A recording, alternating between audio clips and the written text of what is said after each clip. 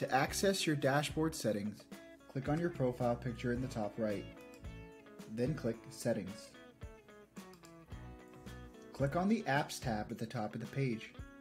Then on the left, select Dashboard. While there are 3 global dashboard preferences available here, all function exactly the same.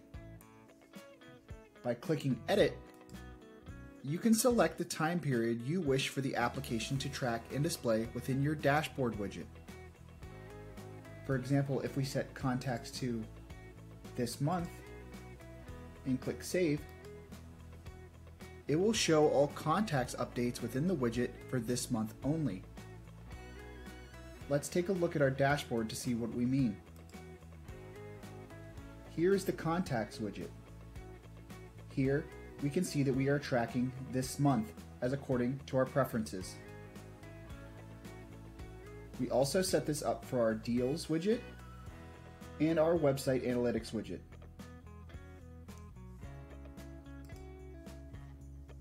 Click Edit and use the drop-down to select the time period for each widget. To save for an individual preference, click Save. If you'd like to use the same preference for all widgets, click Save this for all.